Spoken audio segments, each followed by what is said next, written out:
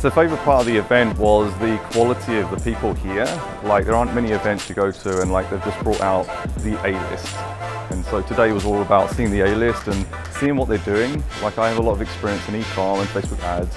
You can always pick up these small things. So I was really looking at what I could pull out from these A-listers. I was already looking into upsells and cross-sells for post-purchase. Now it's sort of given me a very nice outline of what I need to do, and especially with, I talked to Tim Burt actually personally for a little bit about some more scaling techniques and a bit more details in there, because I'm really looking to push the business to the next level, and so they're really two main focuses for me, as well as some influencer marketing that I find really interesting I want to tap into as well. So I'm always testing, and it's good to see what other people are doing to see if there's anything else I can bring into testing from their experiences and test it with what I'm doing as well. And we're here to learn more, to get more expertise from the experts, to take out little small pieces of information out of this event, to get the value out of it and generate more sales in marketing. Yeah.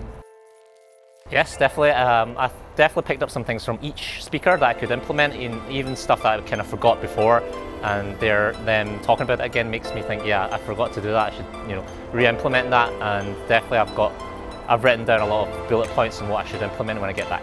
I'm really motivated to get back to the team and tell them what we learned and experienced.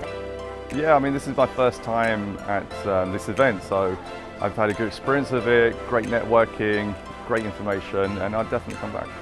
Yeah, I would definitely come back. It's definitely an event that provides a lot of value, so you leave the show with quite a few takeaways.